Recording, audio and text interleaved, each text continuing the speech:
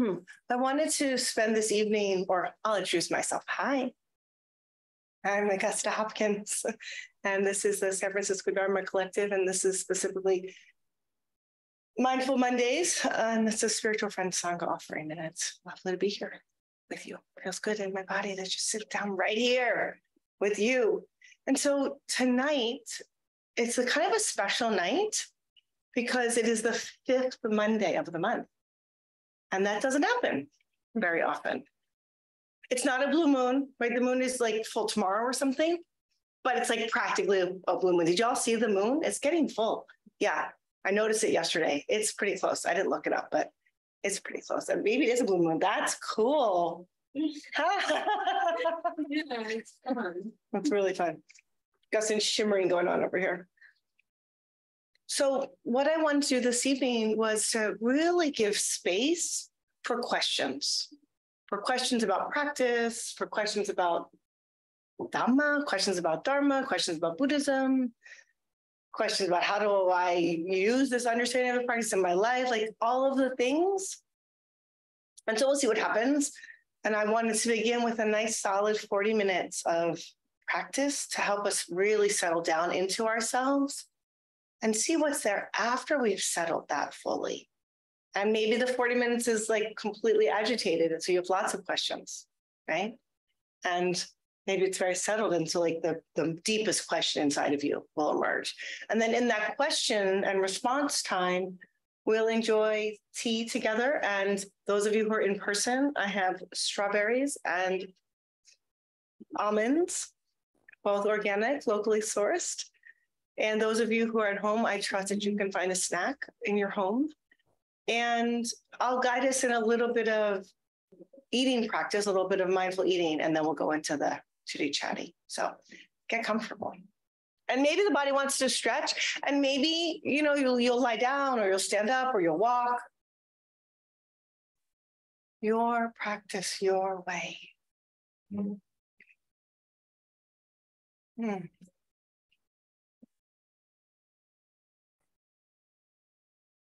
Yeah, your practice, your way.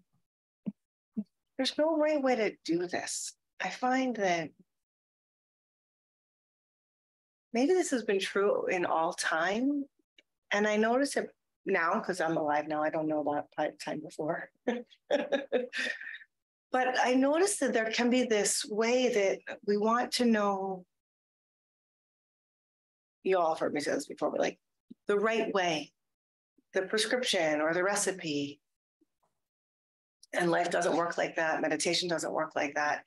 And so in any moment, a particular practice or style or approach to cultivating presence, cultivating awareness might be more helpful for you.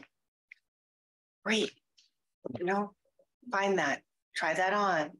Be in exploration, open, curious, receptive, and discerning. Like, oh yeah, right now, this kind of broad, open practice that Augusta likes to offer, it is not supportive for me. I need something more focused, right? And so if you're here with me, you could open your eyes and look at the candle. If you need a little extra help, or you can rest into the breath, or awareness of the body, or sound. Awareness of the body as a whole, the hands, the feet, a finger, a toe, right? You can get as focused or as broad as is helpful for you. And in that broad or focused awareness, one might open to awareness of sound arising and passing.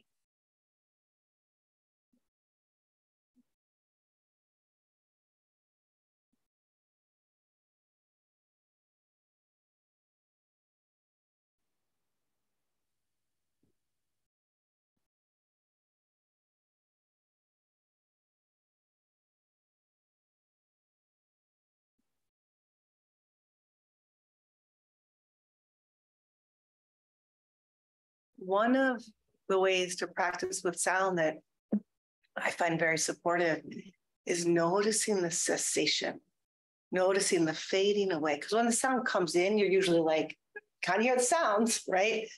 Can we notice how it subsides? It passes away, as do all conditioned things. It's like, oh, and there's the cessation of the sound. And then, how does that feel in my body? How does that feel in my body? What's my heart's response? What's my body's response?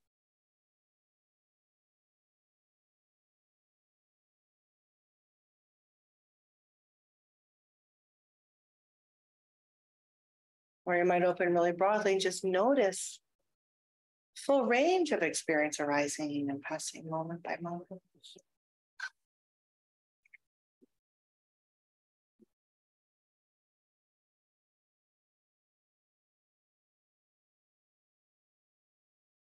Beginning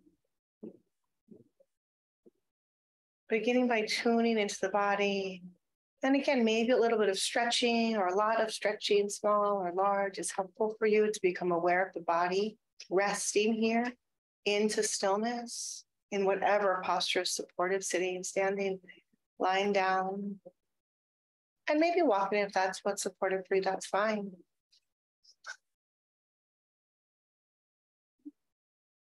We're taking the time to listen in and discern, oh, what posture is helpful for me right now?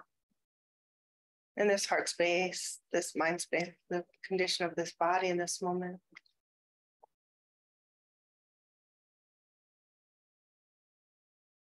And then arriving there, consciously, intentionally, settling into this moment.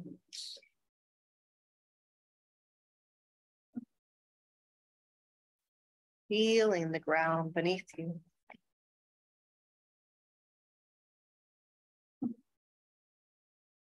Beneath your seat and your feet. Beneath your legs and your back. Whatever posture you're in, there is ground. Beneath you, there is the earth, holding us close with the embrace of gravity. We can surrender to that. We can rest into that and trust that gravity's got us.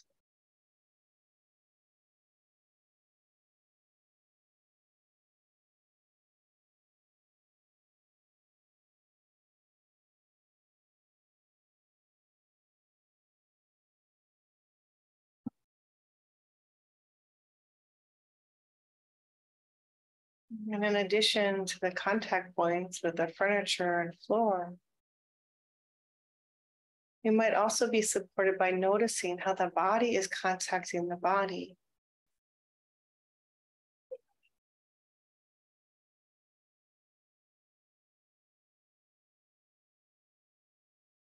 Noticing the gentle pressure or weight of the hands/arms on the lap.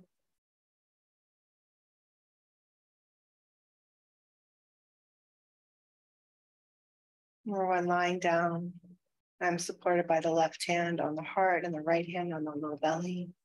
That gentle pressure and warmth.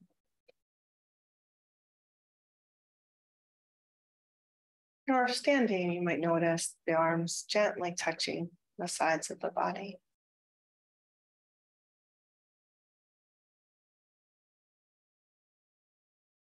Maybe even one hand is being held by the other hand.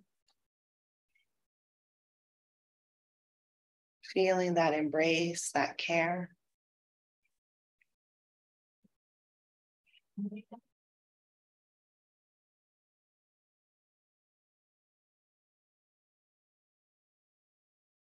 A gentle act of love.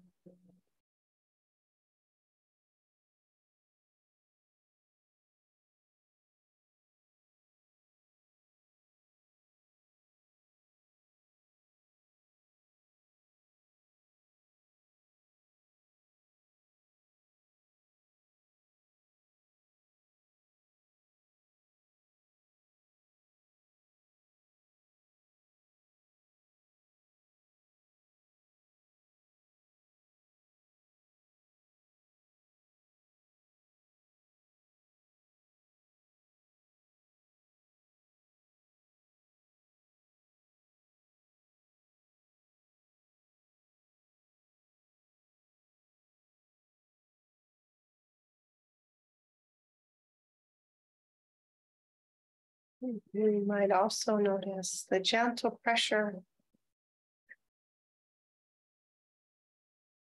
as the front top of the tongue rests behind the upper front teeth.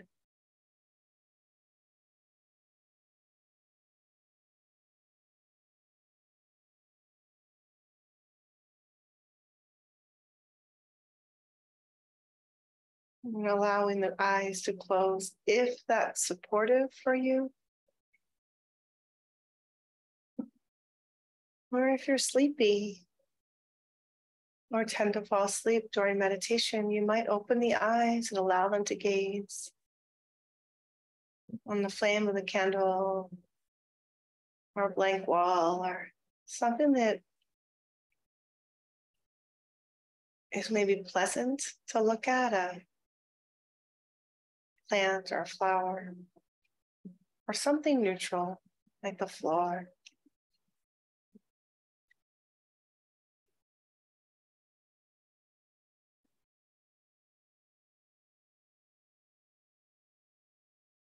Continuing to make choices based on what supports a collecting of energy, a collecting of attention, a collectedness, as it's sometimes called.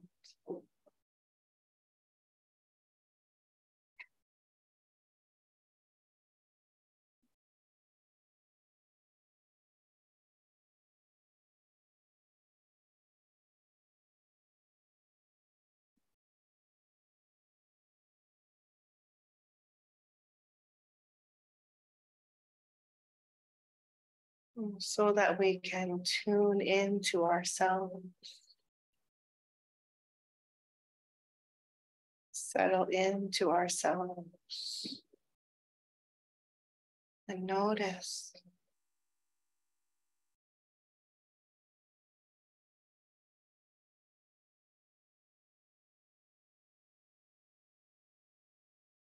Notice what's going on internally and externally, moment by moment, always changing.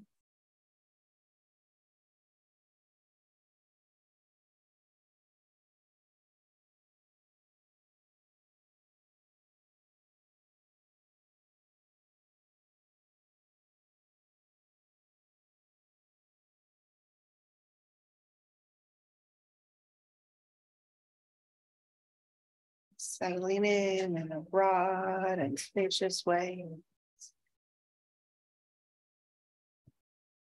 Noticing the range of arising and passing experiences.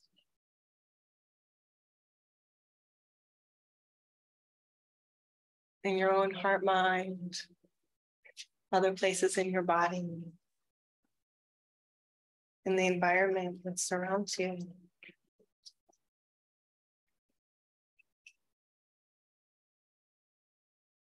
All kinds of experiences arising and passing.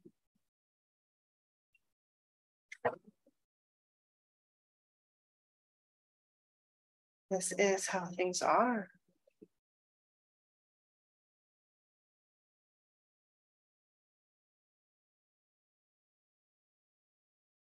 We can practice to notice these arising and passing experiences, and to notice the response of our own heart, mind, and body. To notice if aversion arises, or greed arises, or some kind of delusion. Oh, hi there. And then maybe noticing how that feels in the body. A constriction of the heart, or a flow, a settling, kind of spaciness. Oh, we can be present to that too. This internal response, relationship, reaction to the arising and passing experiences of life.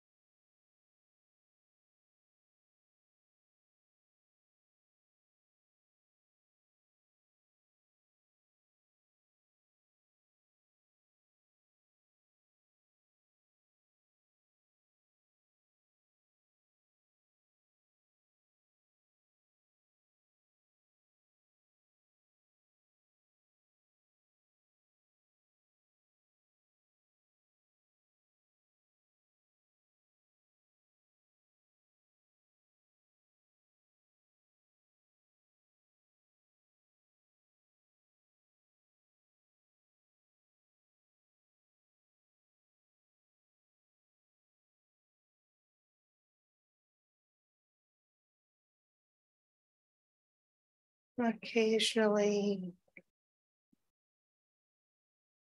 asking yourself, what am I aware of now?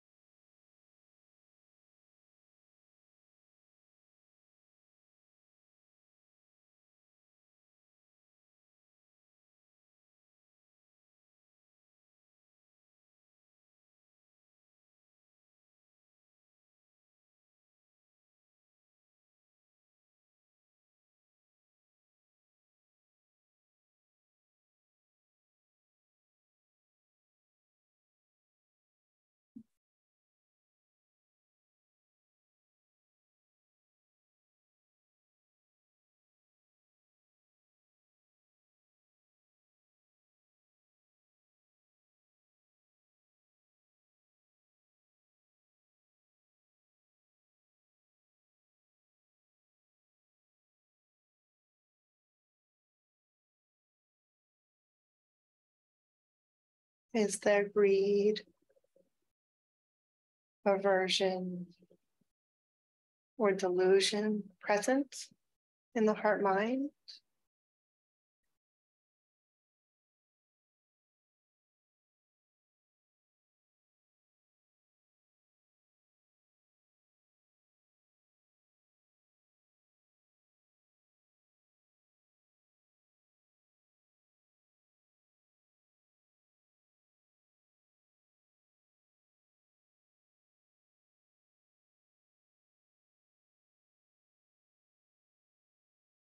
How does that feel in the body, in the heart center? How does the greed show up? The aversion or the delusion? What happens in the body? How does it feel inside?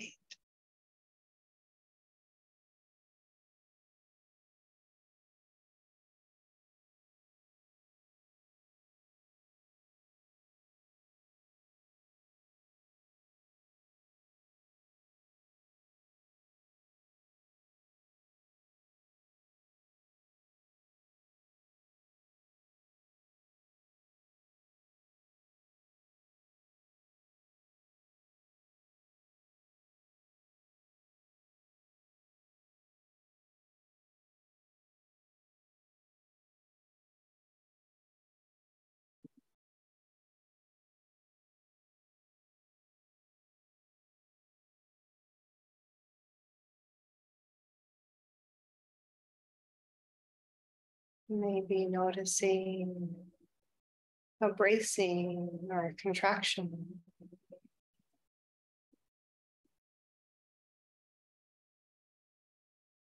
Or a leaning forward.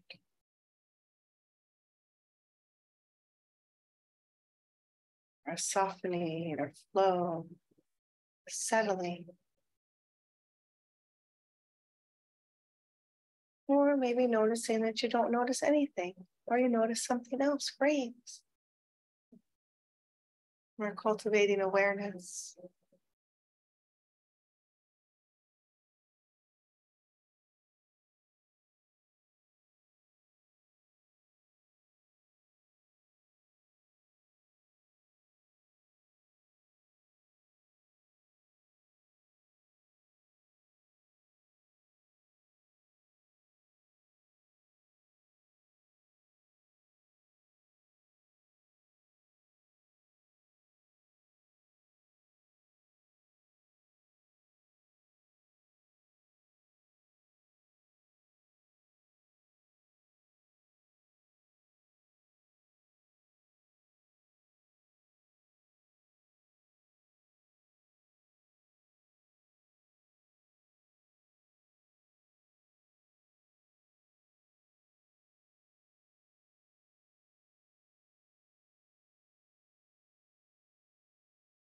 And if you're finding that this practice I'm offering right now is not supportive for you, inviting attention to rest on your chosen object of awareness.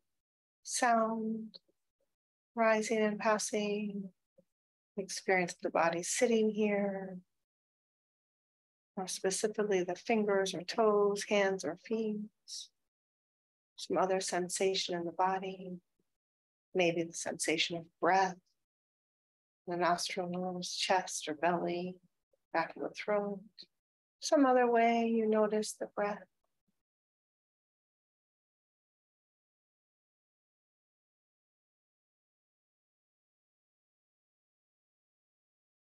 Presence and absence of sound, cessation of sound, whatever supports you, and then making a commitment for this practice period.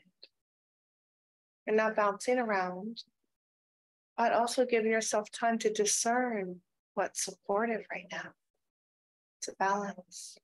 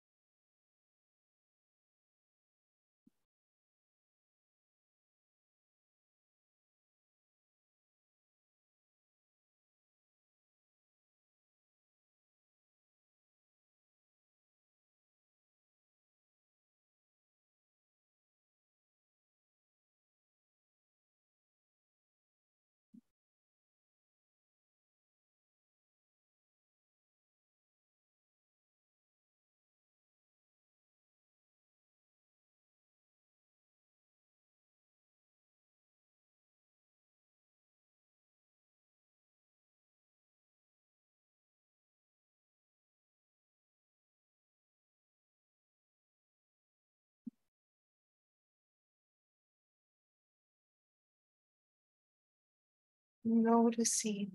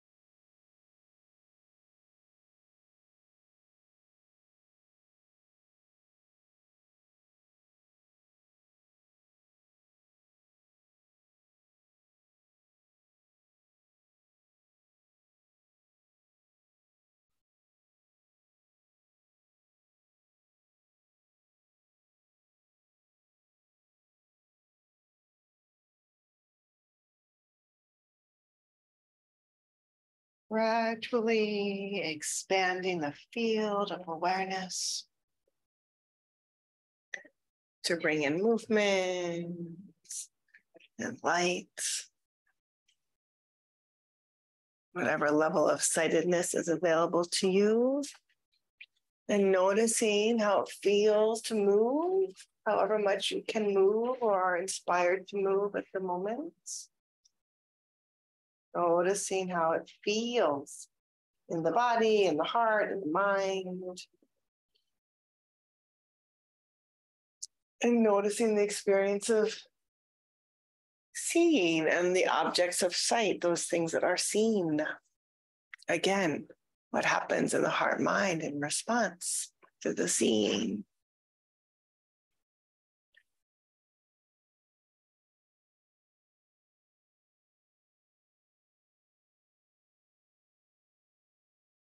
So we'll take a little bio break. Let's hold the silence.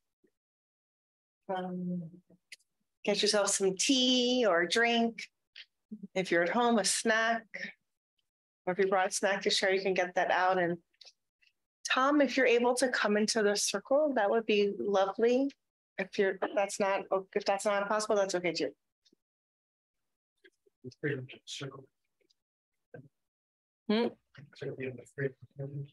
Great.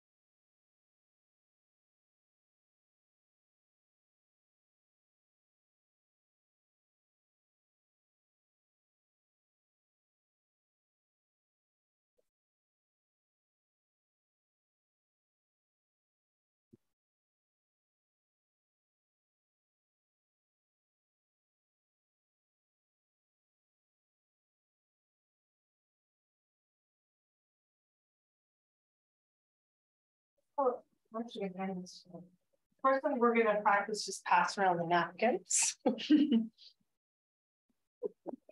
And so we can bring mindfulness to anything. And I do my best to point to that often in lots of different ways. And today is yet another experience of that, right? We can bring mindfulness to offering a napkin, to receiving a napkin,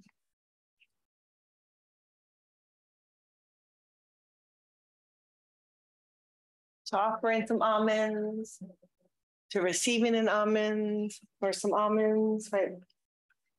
To the reach, to the receipt, to the heart space, right? And we're not supposed to be perfect either, right? There's also one of my themes.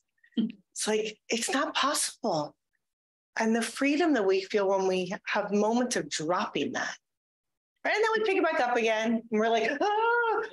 It's like, okay, and we can drop it. And it's a practice. And we return. And it's not like we get it figured out, right? It's not a perfect.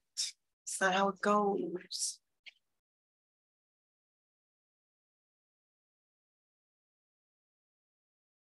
And the same with the strawberry. And I invite you to not eat the strawberries yet.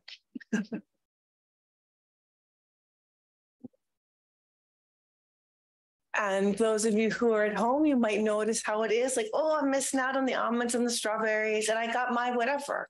You know, you're at home, so you have access to sometimes a bounty, sometimes the cupboards are bare, but you know, you have more choice, perhaps.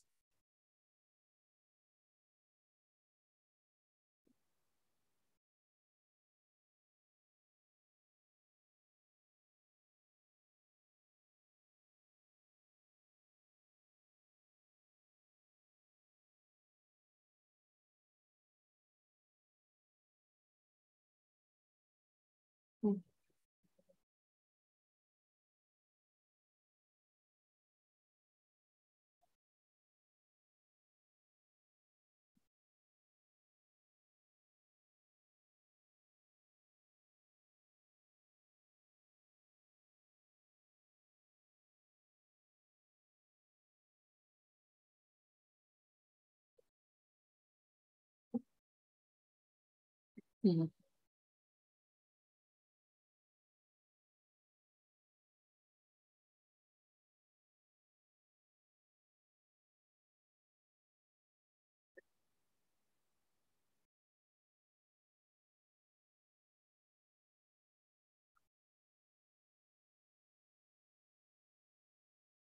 In Plum Village, sometimes we have formal tea ceremonies. There's a lot of formality in the passing around, and you look in each other's eyes, and you offer with two hands, and you receive with two hands, and then everyone waits like, you know, you've got 50 people there. You're just kind of, most of it's in waiting, right? These little treats get passed around, and it's a practice. It's like, oh, I'm here. And what's arising in the heart? You know, what's arising in the body? What's arising in the mind? Oh, I can be here with this, right? Like, I can be here with this. It's always possible. I wish that I hope for myself and for all practitioners to have more and more access to that, greater ease of access, increased frequency of access of like, oh, I can be with this. And if you've had a moment like that, oh, I can be with this. Like the whatever it is, it's liberating. There's so much freedom there. It's like, what? This too? I can hold this too? Whew. It's powerful. It's powerful. And so if you've been practicing with me for a little while, you might notice that there's there's a couple of different pairs of themes, but there are these two themes of, you know, what's here, can I be with it? And this other side of bringing in a wholesome mind state, bringing in something that feels good, right? Inclining the heart mind toward pleasant.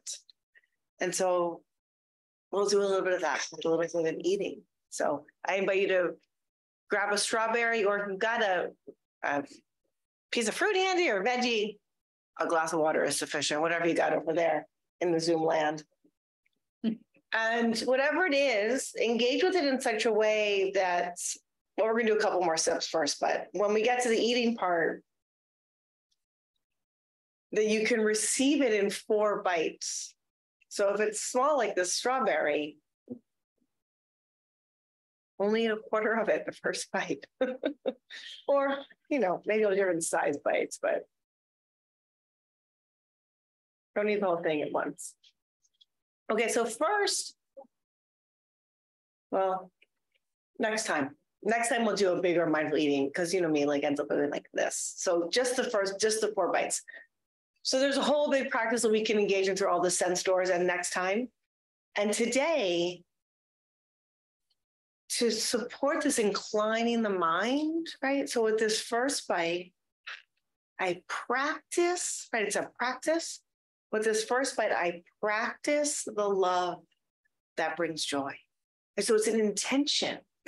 And so you take one little bite, let it sit in your mouth, breathe all the way in, breathe all the way out, and then maybe say it again to yourself with this first bite, I practice the love that brings joy. And then you begin to chew. And so it's super, super slowed down, right? You're not going to do this for your whole meal probably, although it's really wonderful. But we're going to do it together for 4 bites, all right? Or 4 sips or whatever you're at. Or maybe you're just witnessing. You do you. Okay. With this first bite, I practice the love that brings joy.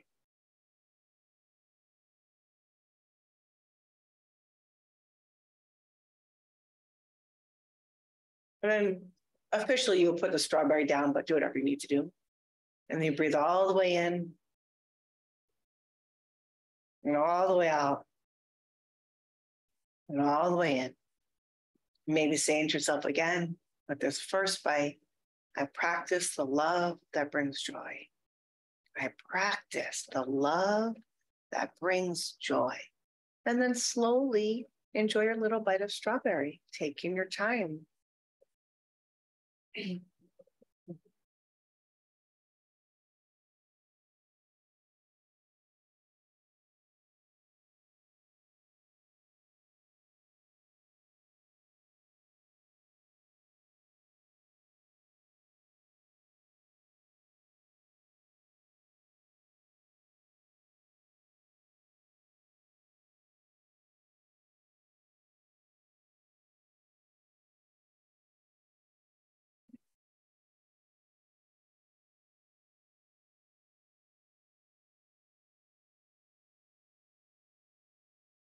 And then once you notice that the mouth is empty, and only once the mouth is empty, second bite.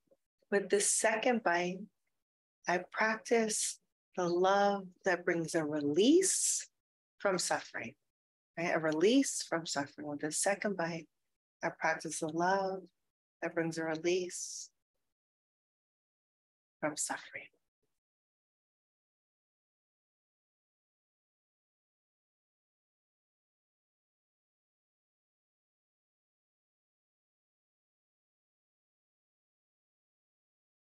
One and a half breaths.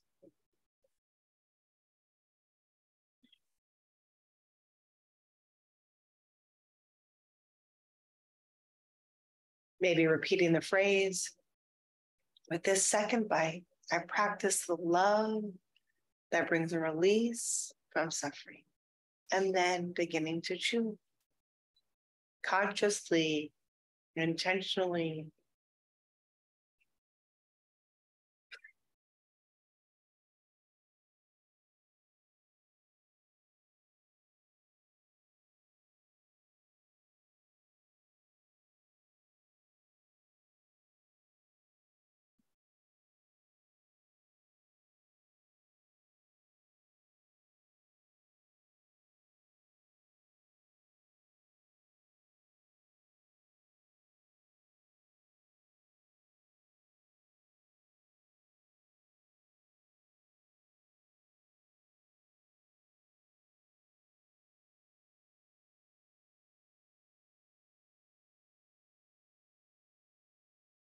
When the mouth becomes empty, with this third bite, I practice the love of myself. With this third bite, I practice the love of myself.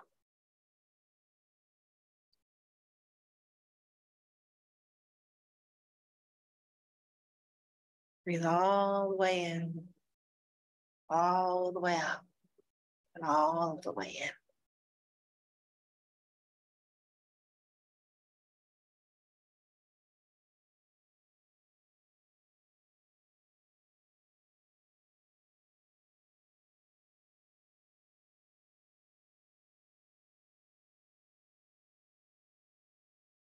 Maybe repeating the phrase to yourself with this third bite, I practice the love of myself. And then beginning to chew.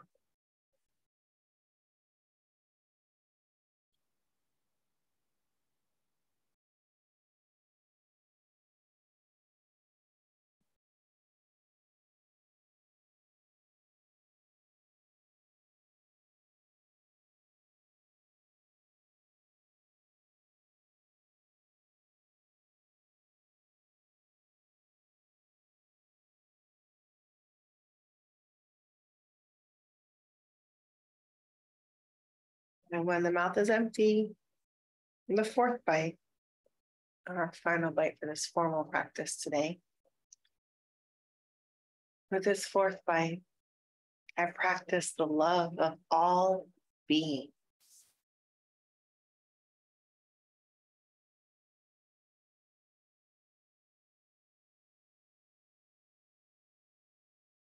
All the way in, all the way out, and all the way in, following the breath.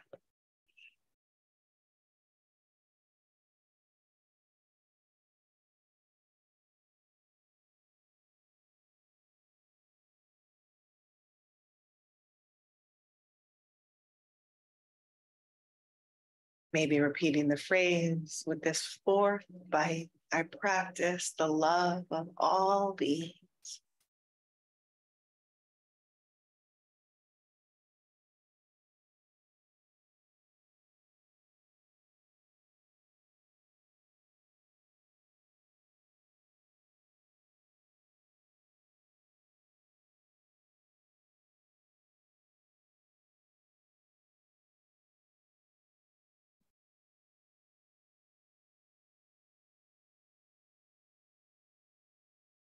Thank you for engaging in those 4 bites. I have found this to be a huge support in my practice over the years. So please continue to enjoy your snacks or your drink or whatever you got going on there. Maybe nothing, just witnessing, that's great too. So we have half an hour, 26 minutes, actually. We're gonna end on time tonight. It's my new practice. And there's space this evening to offer in questions, and we'll see what happens. My hope is to post the recording, but at the end of the gathering, we can say, you know what, let's not. Easy peasy. You know, so let's just make sure. I'll take a little bit of help from everyone to check in at the end and say, no, something came up for me that was confidential, we won't post, or yeah, feels good, let's go ahead and share it more broadly. So any kinds of practice questions or Dharma questions, and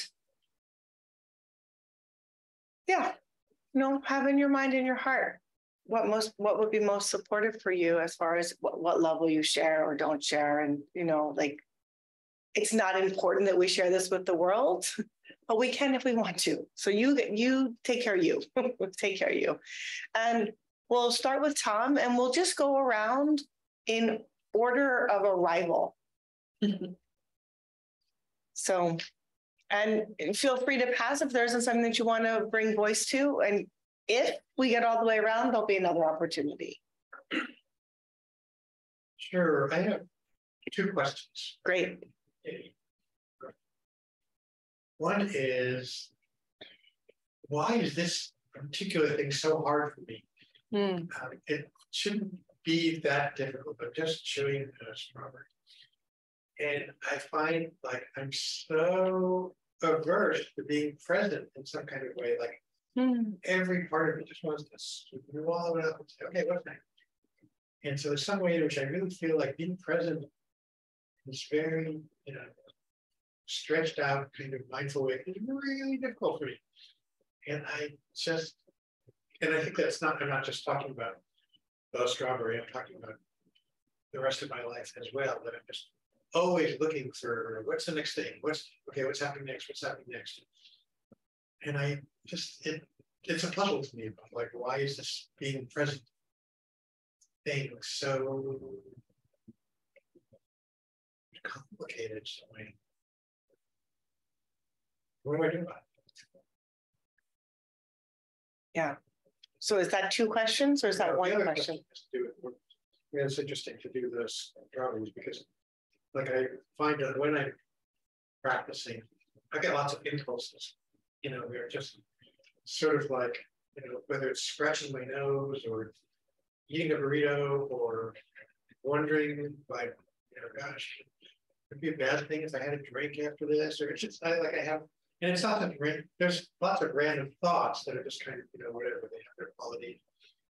And some are disturbing, some are trivial, whatever. But there's also this other thing that doesn't feel like it's a thought. It feels like it's an impulse that then a thought sort of forms around it. And impulse often, I often think of it about like it's kind of like hunger. It's not necessarily hunger for food, it's hunger for stimulus or stimulation or the next thing. And so I'm just trying to think about how do I practice in the face of having these very compelling, very sticky kind of impulses during the practice, and not get into the place of resisting. No, we're not going to do that. There's a kind of a white knuckling thing that I find that I can do, but it doesn't feel like it's the right path in a certain way. Thank you. Questions.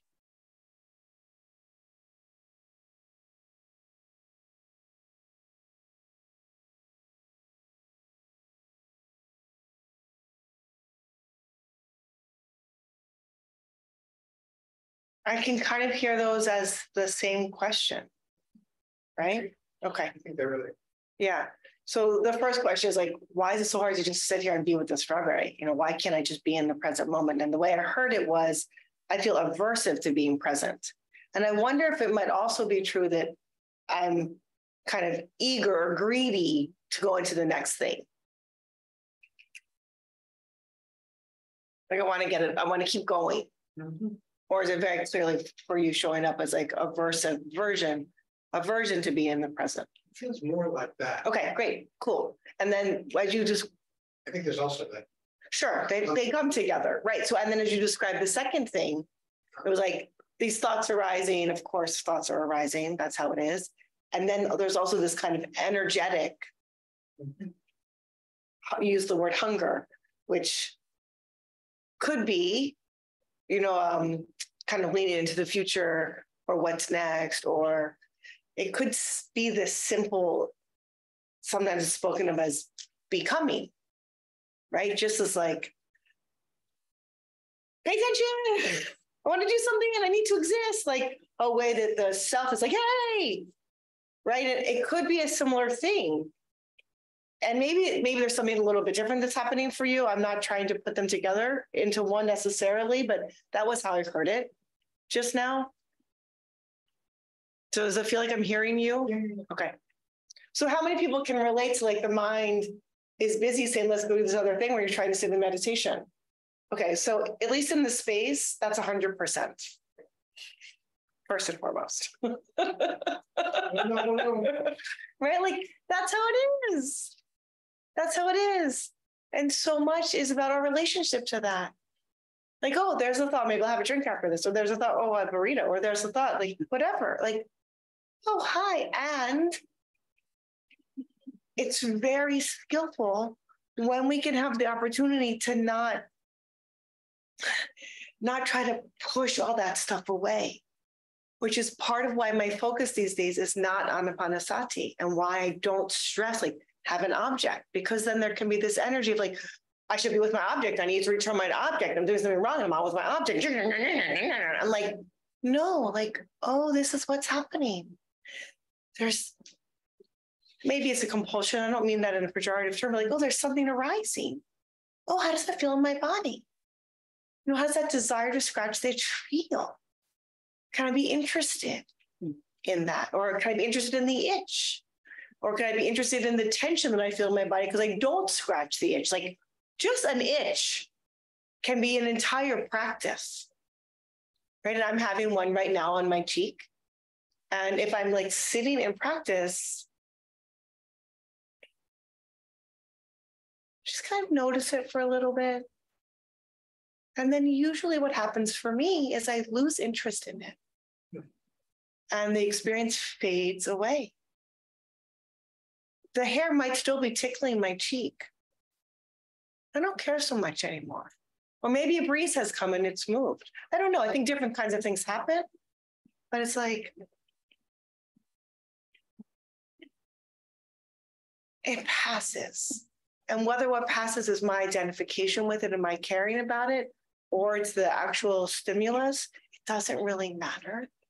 But it all passes. Right? Like, and it has to pass in order for the next one to show up. Right? So there's some cognitive knowing that it passes, but it can be really interesting to just feel into that. Like, okay, here I am. I'm here for this ride. Oh, I really want to scratch the itch. How does that feel in the body?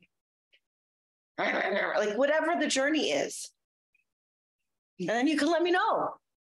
Right? Yeah. And I think that today, specifically, the eating of the strawberry could be a very similar thing. And I want to speak a little bit to that aversion, right? Like, no, I don't want to be present. And sometimes that comes for me anyway, when someone else is telling me to do something, right? Like, I want to be present. I love it. It's so nourishing for me. And if someone else tells me to do it, you get a really different response. So who knows if that could be at play for you specifically this evening with the strawberry or not, with some other things in your life that you feel a responsibility to do or you're being asked to do. There might be some kind of egoic, like, for me anyway, like inner child tantrum. How dare you? I don't know, but it's a great area for exploration. Yeah, I think for me, there's a kind of a trauma history that has to do with being present and then being like, just feels really dangerous to be present. And so, I've got, I'm heady enough that I think I'm sort of like, okay, I got this, but it's sort of limited utility that sort of figured out. But I think it's sort of more in that rather than tantruming about it. No, it tells me where to go. Great. It's more like, uh-oh, they're going to find me or something like that. Yeah. So I have to somebody disappear or something. Yes. Yes. Yeah. Great noticing, right? So the awareness that this is part of your conditioned experience and how that is showing up in the moment. When you have that instinct of aversion to being present, to kind of look around, tune in, is this what's arising? What you've just described, right? To ask into your heart, into your gut, into your body, with whatever is like, oh, is this that? And then, how's that showing up in my body? Can I be with this thing that has arisen in the moment? You're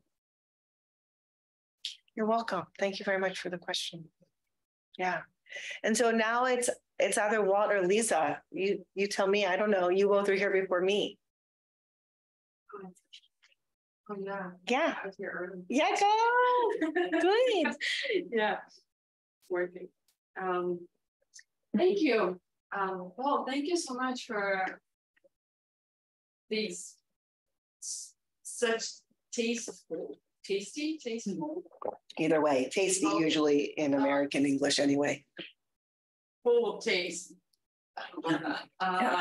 Almonds. I've never tasted almonds like that, but the taste so good. I don't think it's because it was slow. Seriously. It helps. Because I really struggled with the strawberry too. I was like, oh my God, I love food. I love mindful eating, and I can fucking stand it. At this moment, I just want to eat this thing. Like the impatience. Interesting. But that was fun. And yeah, it's interesting how difficult it was, no matter how much I loved it. The food itself and the the mindful eating, that's like another thing for me that holds like special place in my heart. So it's fascinating. Maybe like going from that to the question that I have. Before you go to the question, I just want to lift up the way that something can be like really frustrating, annoying, and awful and be fascinating. No. Like that's the fruit of practice, right? Before you had a meditation practice, when something was really awful and frustrating and annoying, there was nothing interesting about it, right? We just hated it. But now it's like, oh, it's fascinating. Like that gives us some freedom and space. Like that's really cool. Thanks. So please, but thank you for that. Yeah. Also, I was really hungry, and I was imagining bread. Please.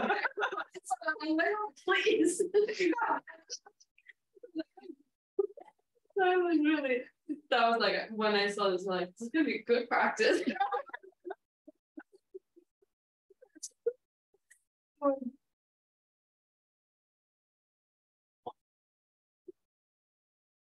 So it goes back to the question. I only have one so far. Because I'm not letting Give me both. So similar thing. It's like I've been practicing for like 6 years now, gradually like increasing. For me, that's like a lot of time of dedication. And still to this day, I feel resistance. Every single time, like in the morning, I wake up and like my mind would go, I know that I should wake up and like go first thing and sit, and that is nourishing and I get so much benefit. But then it will go like, let's go take a shower, let's go look in the fridge, let's do something. And it's just, I've been observing this lately and I'm like, how come this still happens? Is it like something that never goes away? And like even today, like I got here early, and then like when it comes time, there is this little like push, like I don't know. I'm really curious about that. Okay, thanks. Yeah. So the question that I hear is, even though I've been practicing for 6 years and I really benefit from it, and I'm committed to my practice, every day I'm like, I don't really want to do it. Yeah. Like literally. And in addition to the, I don't really want to do it, I heard there's these other things that creep in and say, this is more important, I should do this, right? So I can relate into the, this is more important, I should do this part. I'm getting close to 20 years of formal practice. And I noticed that still there's these ideas that some other thing is more important. And that's just delusion. It's just delusion.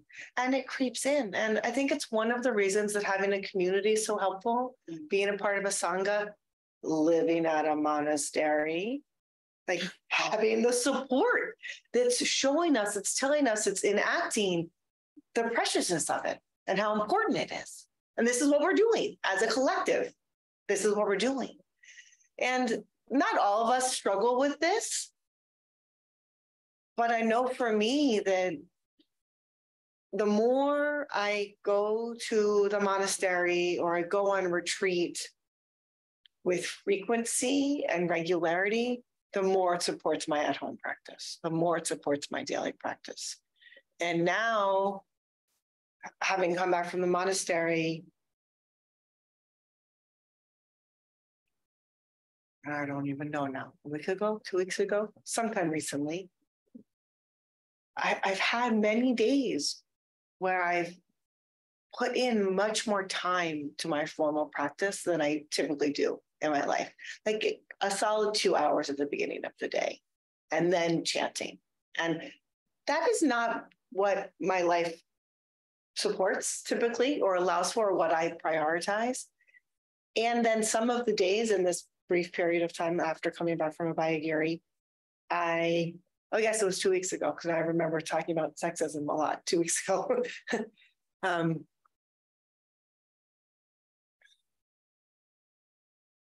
And even some of those days, there's this compulsion, like that I should be doing something else, whether it's checking my phone or responding to an email or taking care of that other responsibility. Like in this modern life, we, as a lay person, as a householder, I have lots of other responsibilities.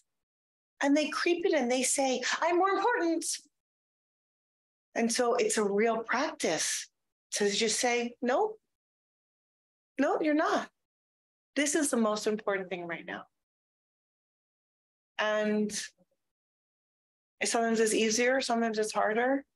But the frequent returning to meditation retreats or monasteries, practice centers, helps me with that, to have that just get a little quieter, right? Or to not believe it so much.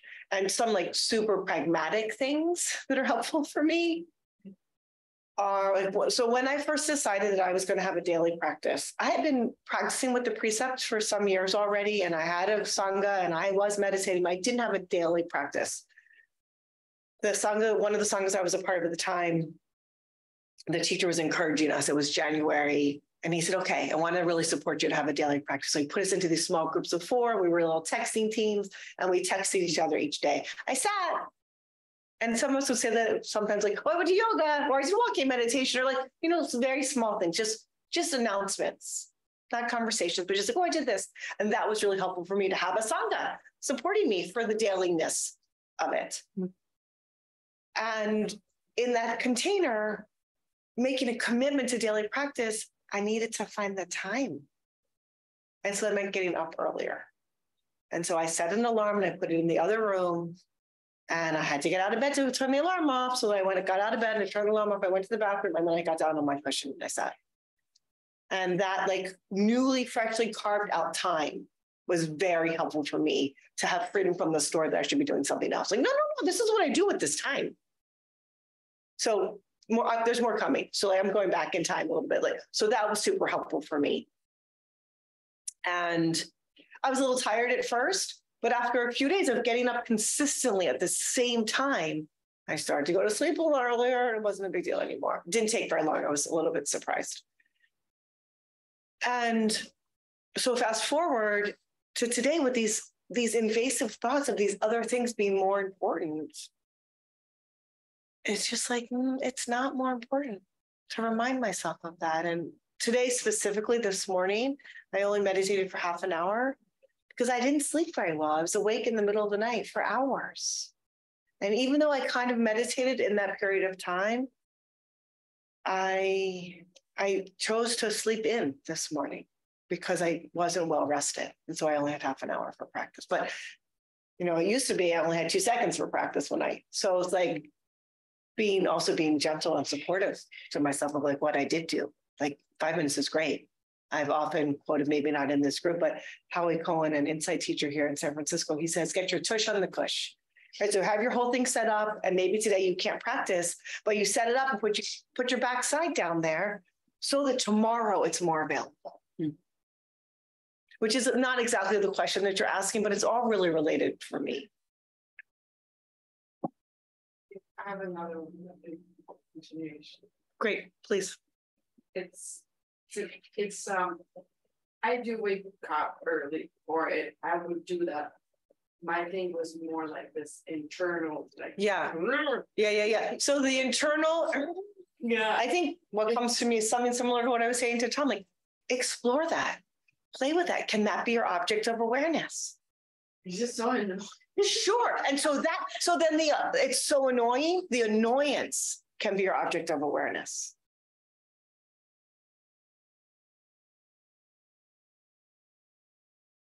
How does that feel in the body?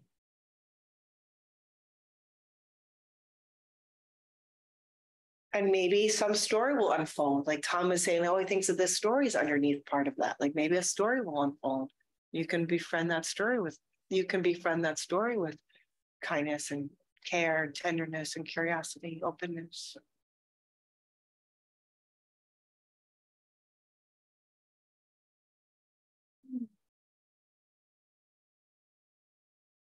Okay, great.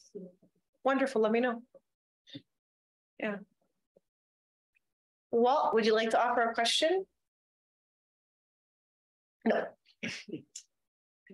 And I think that then we have Sophie and then Diane, if I'm continuing to track the order as I'm intending to.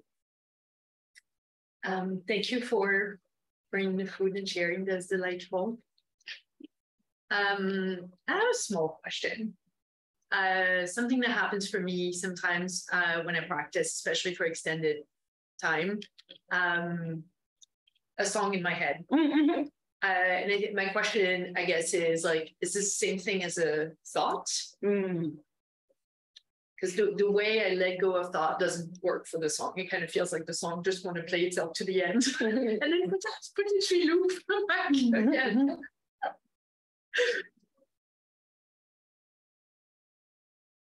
Thank you.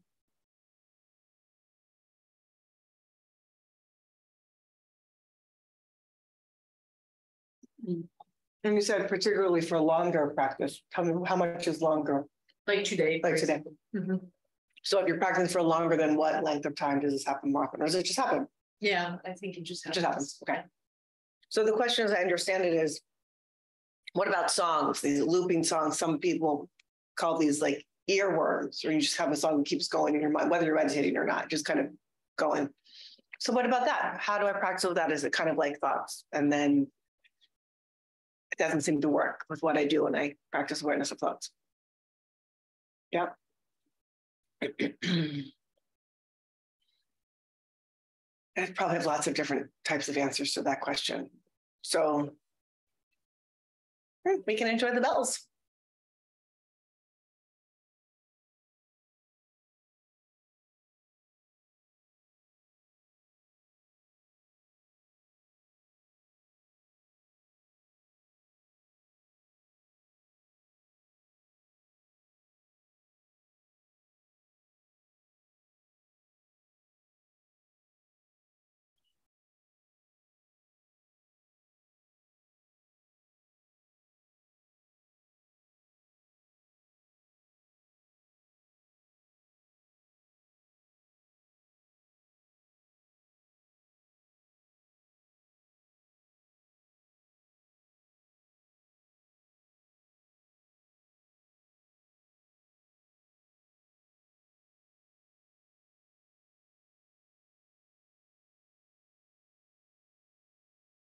The time goes so fast. As I was listening to the bells, I was thinking we have a half an hour, but that's actually our time.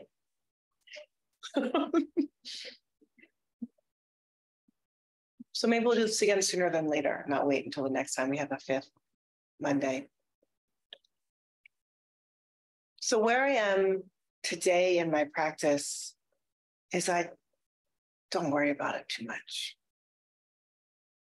I've noticed that I can drop into a deep experience of collectedness, even with the thinking happening back there.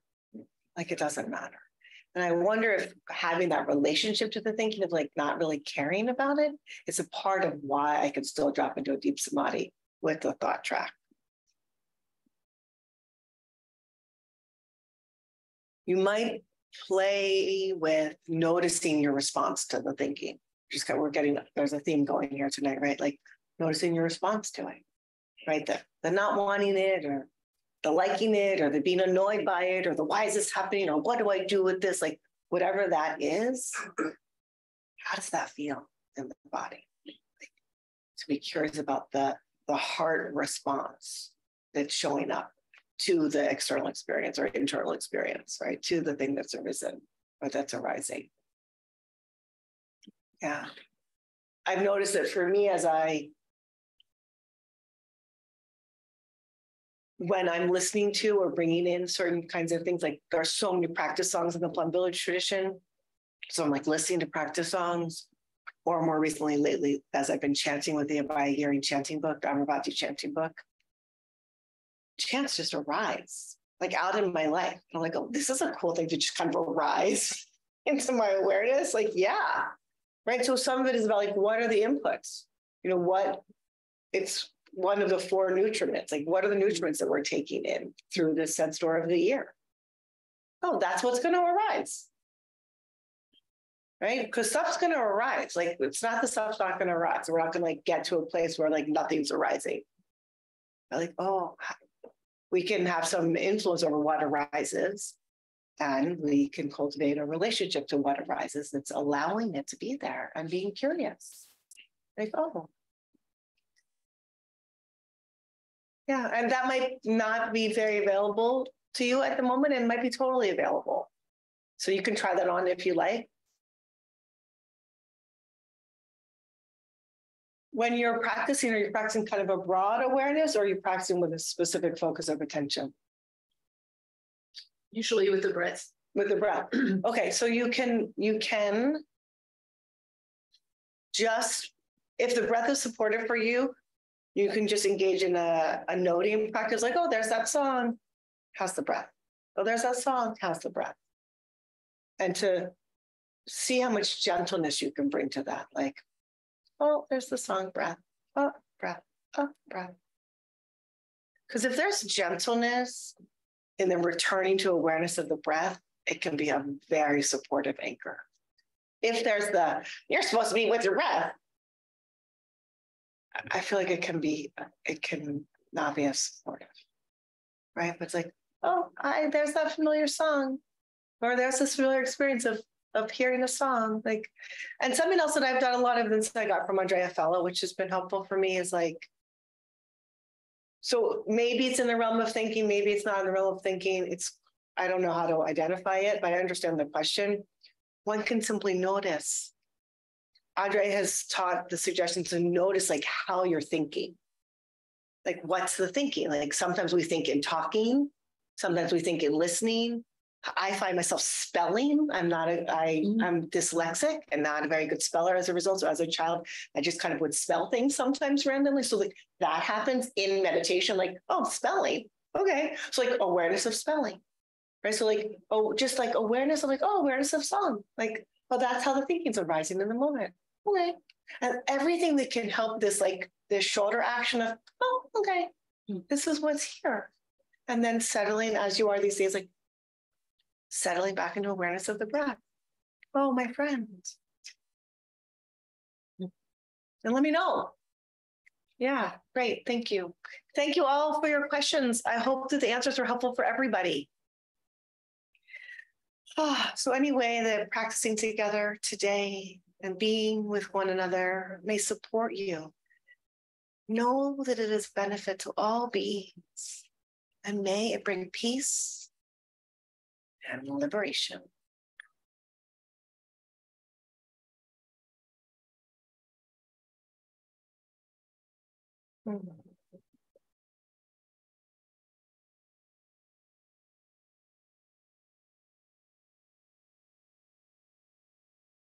And next week, we'll engage with mindfulness trainings and precepts as we do on the first Monday of each month. Any announcements, Tom? Just that the collective survives on the basis of everybody's generosity, whether that's time or money or credit cards or whatever, whatever you can manage. And I'd like to invite people to continue their practice by using the compost bin, sink it back to in your teacups or get rid of their things here, which otherwise I have to do it. No, thank Great. you very much. Thank you so much. Yeah. And this practice of generosity, it's a really powerful practice, and it is not supported in the West very much. We're really not encouraged to be generous. We're encouraged to like take care of our own or get what we need. And it's a really real scarcity mentality. And it can be a powerful experience to touch in to really sharing in a way that's supportive for you, you know, like for you. But it's cool. You might just take a moment as we wrap up here to notice how it feels in your body to be in this, I need to take care of, like that kind of protective stance, which is sometimes really appropriate, right? It's an appropriate response in certain moments. And how it feels to be expansive and generous. And you find your way. You find your way, you do what works for you. And, it might be different each week or each moment, each time you come, And like Tom said, and last week so beautifully, like this is not a fee-for-service model. That is not what we're doing here. So if it's supportive for you to come And if it's supportive you to offer time, money, or energy, offer. And if it doesn't work, great. No problem. No problem. Take care of yourself. That's the most important thing. All right. Lots of love. See you next time.